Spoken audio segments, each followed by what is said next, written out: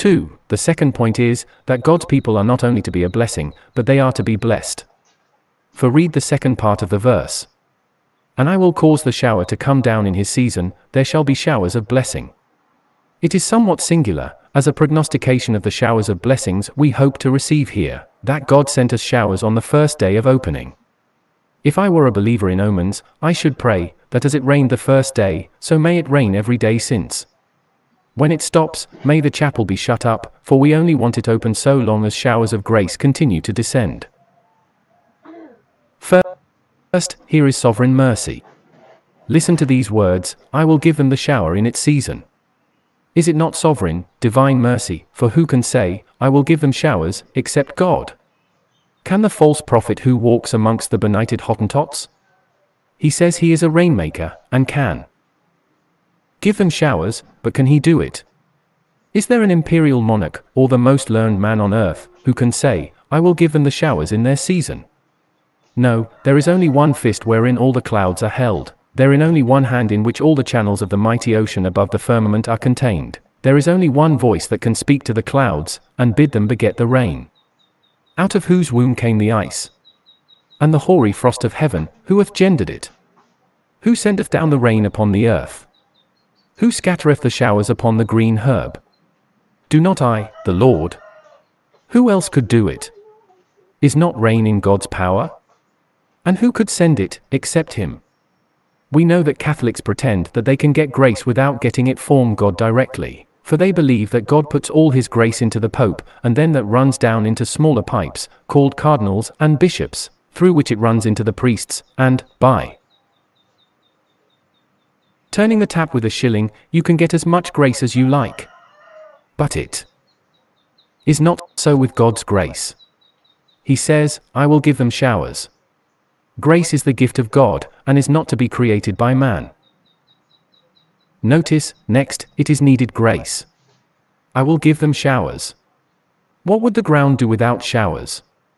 You may break the clods, you may sow your seeds, but what can you do without the rain? You may prepare your barn, and sharpen your sickles, but your sickles will be rusted before you have any wheat, unless there are showers. They are needed. So is the divine blessing. In vain Apollo sow the seed, and Paul may plant in vain. In vain you come here, in vain you labor, in vain you give you money, till God the plenteous shower bestows, and sends salvation down. Then, next, it is plenteous grace. I will send them showers. It does not say, I will send them drops, but I will send them showers. It seldom rains but it pours. So it is with grace. If God gives a blessing, he usually gives it in such a measure that there is not room enough to receive it. Where are we going to hold God's blessing that we have obtained already? I told the people on Thursday that God had promised us that if we brought the tithes into the storehouse, he would send us such a blessing that we would not have room to hold it. We have tried it, and the promise has been fulfilled, as it always will be as long as we rely upon it. Plenteous grace. We shall want plenteous grace, my friends, plenteous grace to keep us humble, plenteous grace to make us prayerful, plenteous grace to make us holy, plenteous grace to make us zealous, plenteous grace to make us truthful, plenteous grace to preserve us through this life, and at last to land us in heaven. We cannot do without showers of grace. How many are there here that have been dry in a shower of grace? Why, there is a shower of grace here, but how is it that it does not fall on some of the people?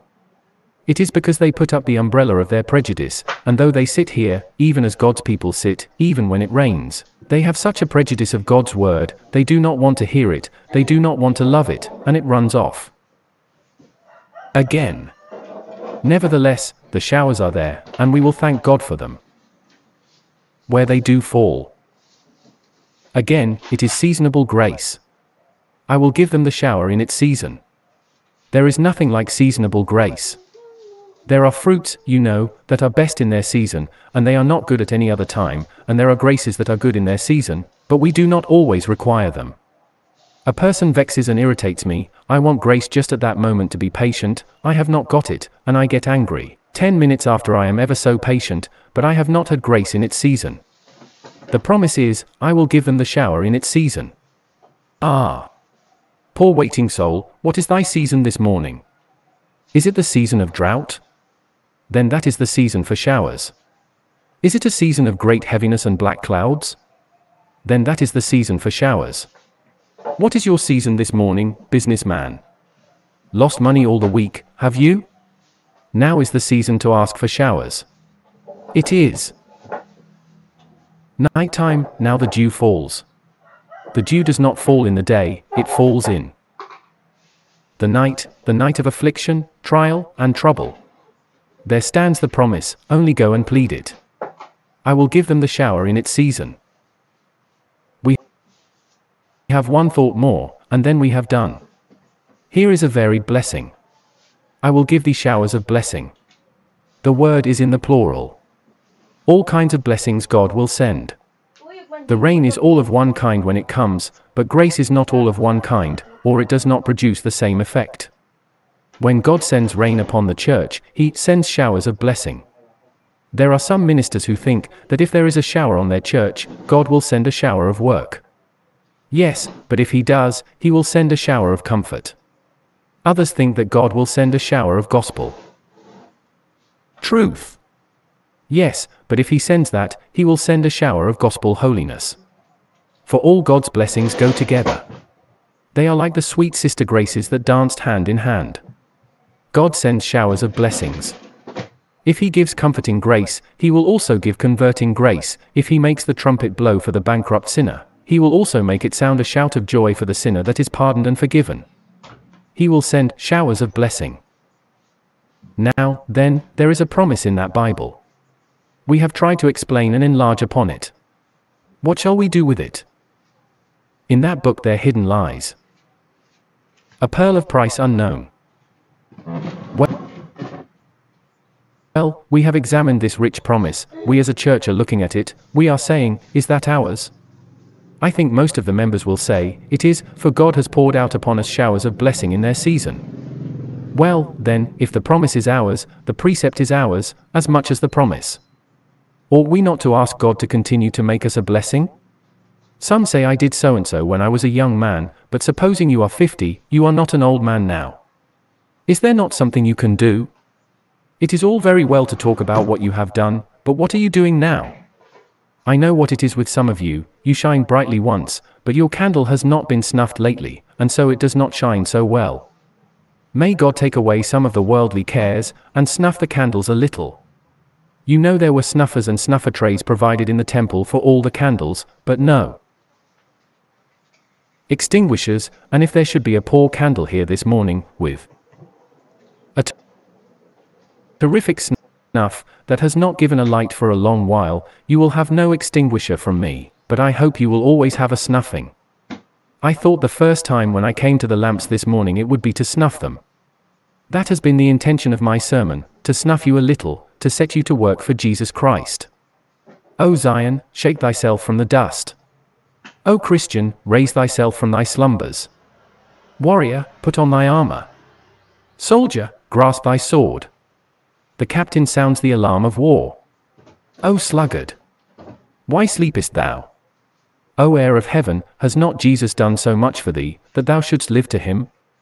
O beloved brethren, purchased with redeeming mercies, girt about with loving kindness and with tenderness. Now for a shout of sacred joy. And after that, to the battle. The little seed has grown to this, who knoweth what it shall be? Only let us together strive, without variance.